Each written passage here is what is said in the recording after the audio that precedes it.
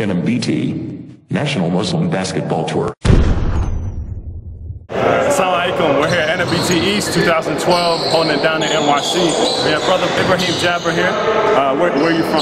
Assalamu alaikum rahmatullah. I'm from the East Coast. Elizabeth, New Jersey is where my family's at, mashallah. And tell us about your basketball pedigree. University of Pennsylvania, two-time Ivy League Player of the Year, one-time Big Five Player of the Year. I hold the steals record, and I have a few other records in the Ivy League. What about after college? Internationally, I played in Europe, in Italy, and in Greece. And most recently, I had a segment of time with the Houston Rockets, and now I'm getting ready for, inshallah, vet camp.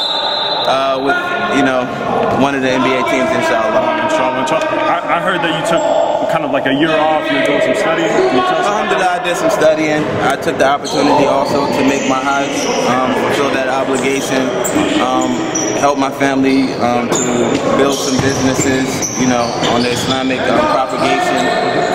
So I just took this year to set some stuff up for the future. Can you tell, we have a lot of young brothers that come watch these videos, give them, a piece of advice why they should stick to the deen, why come out to NMBT, what the benefits are, I guess. In general, why stick to the deen? Well, a lot of times, firstly, we look at Islam as like an obligation, but we should start looking at it more as benefit. Is that it's designed for us and to help us to reach our potential.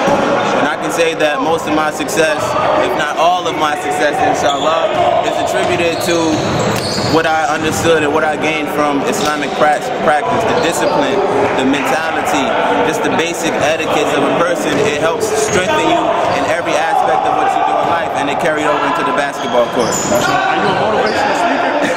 I do a little bit. Okay, mashallah. Tell us, what do you think about NMBT? You like the atmosphere? Anything that you enjoyed? Even if you didn't like something, what we can improve on? Oh man, it's awesome. Mashallah, when you get to hear the Fatiha in the huddle, and when you say 1, 2, 3, and you're saying Allahu Akbar, this is very special when you get to play with your Muslim brothers. One time when I was at the Rockets, they kind of did what is it called? My Father, and I was like, where am I?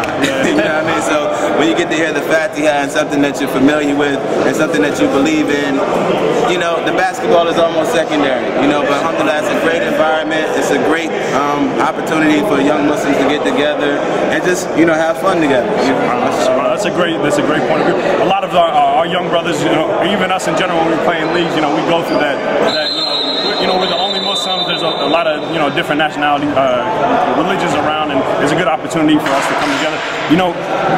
Before you guys leave, do you think you guys are going to come out to the championship tournament? I know if SOA comes out, if Slaves of Allah comes out, you might be a little iffy about coming out. I understand, but what do you think if we gave you guys an invite to Chicago? You got to talk to the general manager. He's the one to put the team together. It depends on where I'll be at that time, inshallah. But so he didn't sign you to like a 3-tournament contract. No, I'm not under contract. Okay, so you're a free agent. I'm gonna have to talk to you. I have an extra jersey for you. Anyway, we're signing off. Number two.